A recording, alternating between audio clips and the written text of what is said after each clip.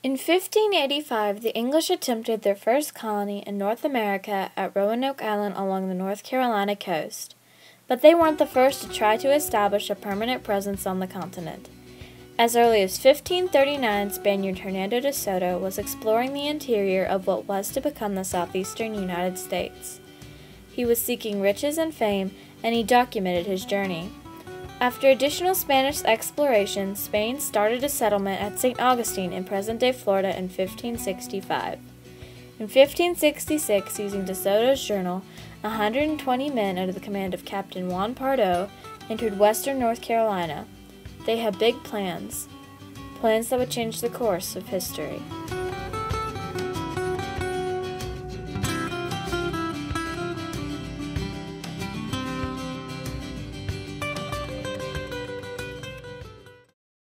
I'm standing on the site of Fort San Juan, the first European settlement in the interior of North America, located near Morganton in western North Carolina.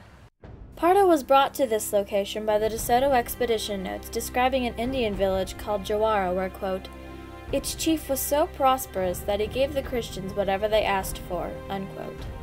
Spain had a different plan for supporting the settlements in the New World. They would receive little aid. The goal of La Florida was to send resources back to Spain and not the other way around. So if your colonial operation is not, basically sending money back to the crown, then it's a losing proposition.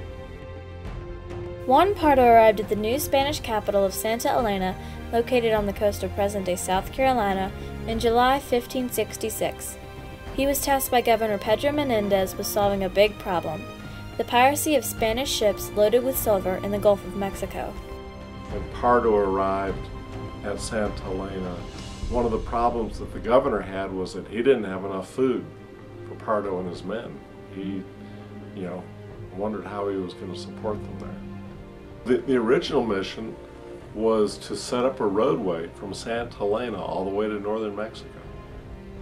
And this roadway would connect the silver mines, the really rich silver mines in northern Mexico, with the Atlantic, so that they didn't have to ship all the gold and silver through the Gulf of Mexico and the Caribbean, because that's where they were vulnerable to pirates.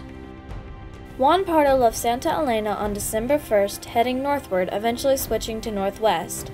He passed through many Indian towns, telling them through an interpreter that they were subjects of Spain and the Pope, and that they were to build houses for the Spanish and set aside corn for Spanish use. At length, they reached the Indian town of Jawara. The Indians lived in western North Carolina for thousands of years before the Spanish came. Jawara was an important cultural center for the tribes in the region. It was a medium-sized town, but it had a mound and was extremely important to its region. Chiefs would come to Jawara to converse about problems and changes in their tribes. Well, when Juan Pardo rode into Jawara, it was actually New Year's Eve, 1566. So when he rode in, it would have just been another cold night in a Native American village. He would have probably seen people hunkered around campfires and, or hiding indoors, covered in furs, trying to stay warm, but probably just the usual things that were going on at that time. This town was at the foot of the mountains, and since snow had fallen, Pardo and his men had to stay in Jawara for 2 weeks. During this time, he and his men attempted to teach the Indians about Christianity, while they built a fort which Pardo named Fort San Juan. He left 30 of his men at the fort under the command of Sergeant Hernando Moyano, provisioning them with ammunition and little else. He then continued his journey westward until he was called back to Santa Elena to help defend it against a possible French attack, cutting short his mission. Moyano and his men prospected potential mining sites from Fort San Juan with the help of the Indians. He fought with the Chisca and other Indian tribes, and like De Soto before him, made enemies for the Spaniards along the way. Pardo made a second attempt of his mission beginning September 1st, 1567. He followed a coastal route before turning inland. He traveled back to Fort San Juan, where he learned that Moyano and some men were surrounded by Indians at a second small fort they had built at Chiaja. After rescuing his men, he then continued traveling in search of a route to Mexico. When Pardo reached the town of Satapo, in present-day eastern Tennessee, on October 16th, he learned of a plot against him and his men. The very next day, they started back for Santa Elena. In an effort to protect the Spanish position and inland route, he constructed and manned forts at several Indian towns. In all, there were 6 forts built, 1 in Tennessee, 3 in North Carolina, and 2 in South Carolina. His second expedition lasted 6 months.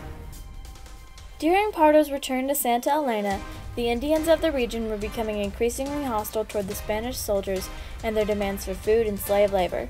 They gathered and organized an uprising to completely destroy the Spanish forts and expel them from the region. The Spanish occupied and established their colony for only about 18 months before they were burned out and killed to a man. And this happened not only at this colony, but at the total colonies that they constructed at that period. All at once, overnight, burned down and killed. So it was a really well organized, between multiple areas, multiple tribes working together to send the Spanish a very strong message. You're not welcome here. Don't come back. There were only 120 soldiers who came into western North Carolina with Juan Pardo. Of those, only 1 survived.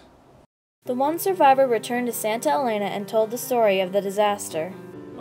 We know from the one account from the Spaniard who talked about Fort San Juan being destroyed.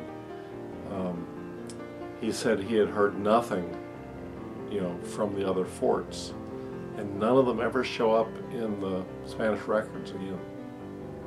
So we have to assume that they were destroyed as well. And there's a document of the names of all of Pardo's soldiers, and beside every one of them, except the one man who made it back, it says deceased. So we have to assume that the Indians successfully destroyed all of the forts. This marked a turning point in Spain's attempt to colonize the interior of North America. It seems like a really small event, but if you keep in mind that Fort San Juan was one of 6 forts, and these were the first settlements in the interior that Spain was attempting, and to have all of them destroyed, and from the Spanish documents, it sounds like they were all destroyed at once. And back at Santa Elena, the Governor Menendez never really had enough forces and even a stable enough setting there at Santa Elena to ever send anybody out again.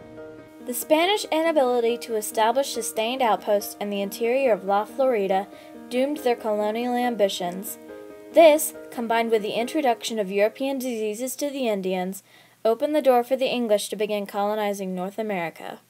Without this turning point, hay una buena probabilidad que hablaremos español hoy.